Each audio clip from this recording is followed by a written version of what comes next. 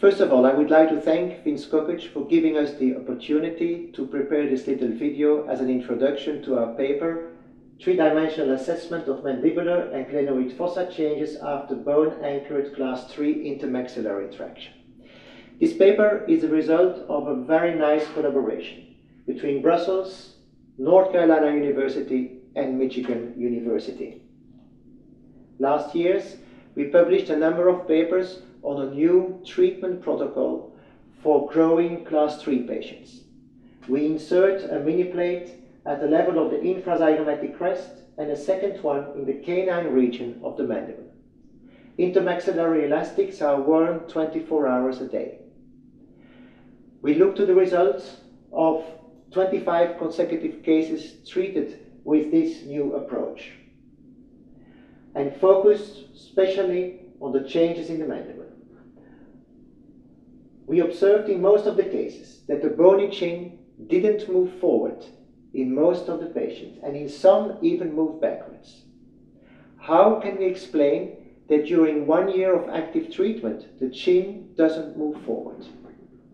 Initially, we thought about maybe restriction of the condylar growth or an open rotation of the mandible.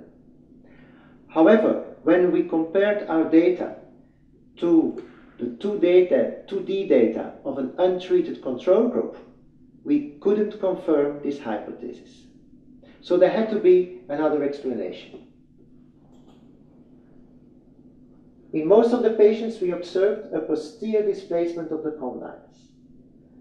And when we looked to the opposing articular fossa, we found a very nice correlation between bone apposition at the anterior eminence and posterior displacement of the anterior surface of the condyle.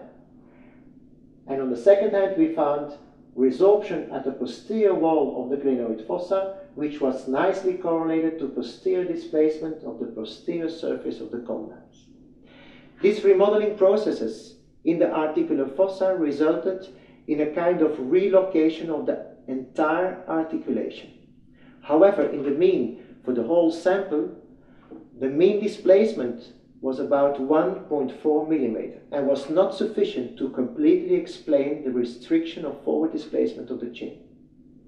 So we found another explanation, which is a posterior displacement of the ramus of the mandible, with a slight closure of the gonial angle, resulting in a restriction of the forward displacement of the chin without posterior rotation of the mandible and increase of the mandibular plane angle.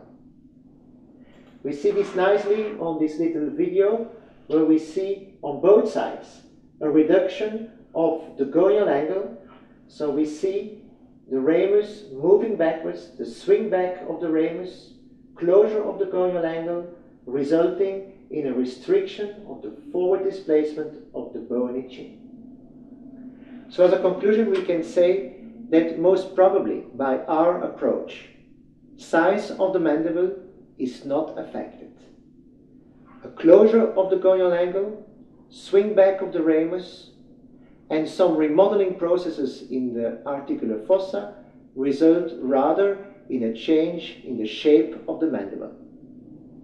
I would like to thank my collaborators and friends, Lucia Cevidanes, Tung Nguyen, and Leonardo Paula, for their nice collaboration all over the years. And I would like to thank you for looking to the video. We hope you will enjoy reading the paper.